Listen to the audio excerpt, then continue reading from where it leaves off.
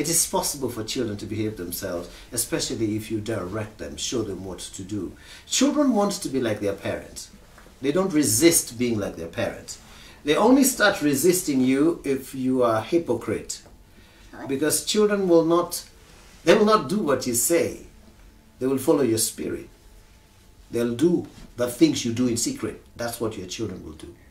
So if you pretend to be good in public, but in private you are not that good, what you do in private is what your children will follow, because that's what's in your genes. That's the spiritual heritage you give them.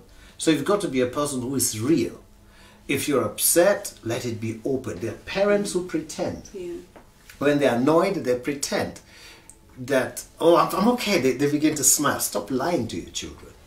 Tell them clearly that I'm feeling upset about A, B, C, D, E, and show them the way. When you're upset about something or angry with somebody, you say, look, I forgive and I bless. Yeah. You see, sometimes parents, husband and wife, might probably be upset with each other and they want to hide from the children. You cannot hide. Kids are spiritual. They see angels. They hear things that are not spoken.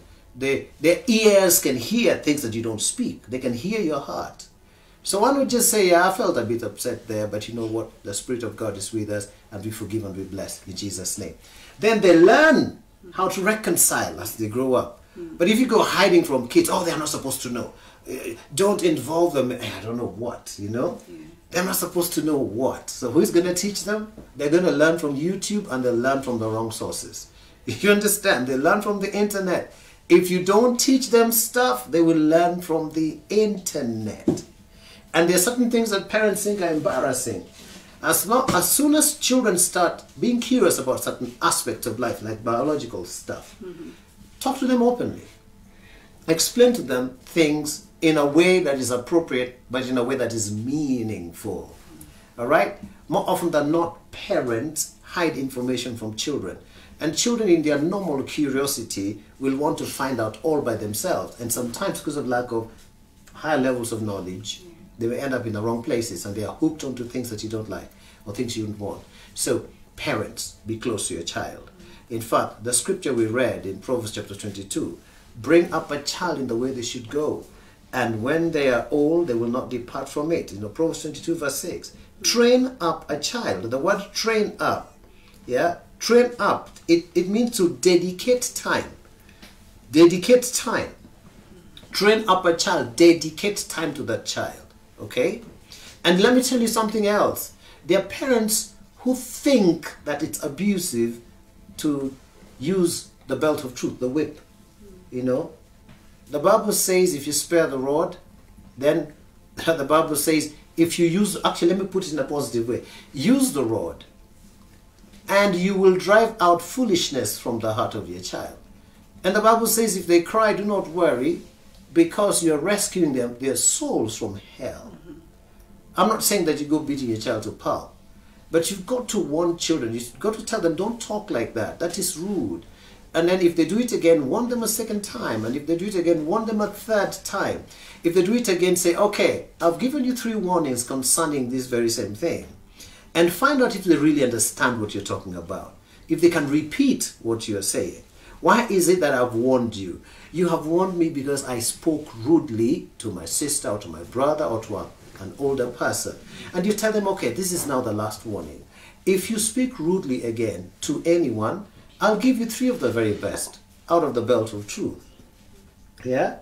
And the child should know that there is a warning.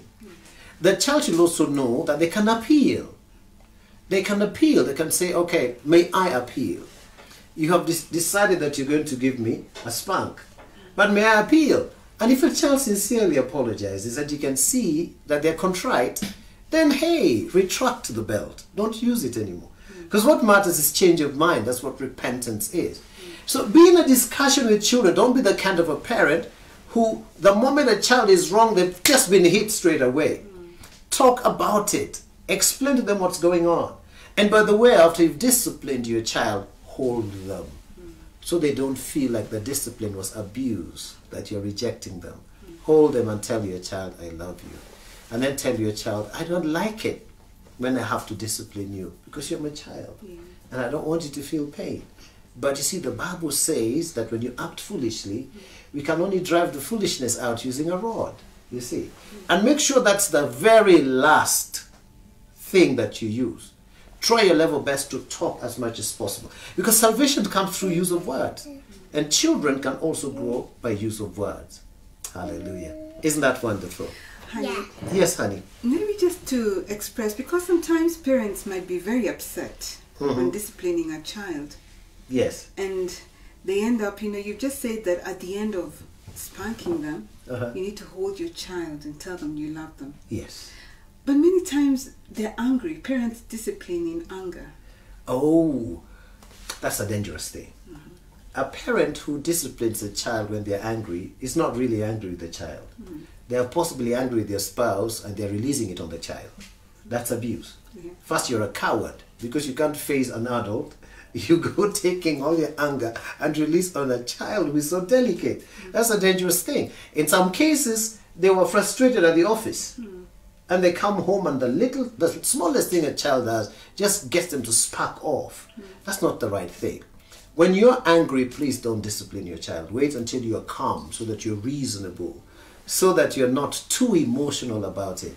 Because if you're angry, you're going to open themselves up to demonic spirits, spirit of fear and timidity. They're going to start feeling timid and they'll be unsure of themselves. You see, that's the right way to do it. Don't act, not just with children. Ladies and gentlemen, don't act when you are angry. Wait a couple of hours or even a whole day. Sleep over the matter. Don't react when you're angry. Because you'll make mistakes. The Bible says anger resides in the bosom of a fool. So once you're angry and you're boiling up, any message you send to somebody will be foolish. Any statement you make will be foolish. Any action you take will be foolish. So wait until the anger has calmed down. And then you'll be more reasonable. You might not even need to take action after all. You may say, oh, I was just about to overreact. It's okay. I'll let it go. Do you see? So do your level best to calm down fast. Some people think that in the passion of the moment, I need to do something. Yeah. But that's what's called abuse. Then you raise children that are angry and bitter, you see, and rebellious and rude. And then they'll start talking back at you as soon as they become teenagers. Because they've seen your inconsistencies and hypocrisy. Children can tell when you're being hypocritical. So you need to be honest and you need to even apologize to children. Often sometimes, I may tell my child something, like, why did you put that thing there? In a tough voice. And then I see the face of the child changing and I get to realize, oh my goodness, I was too hard. I say, I'm sorry. You're my baby. I'm sorry. Daddy's sorry. You see. Sometimes you may overreact as an adult or as a parent.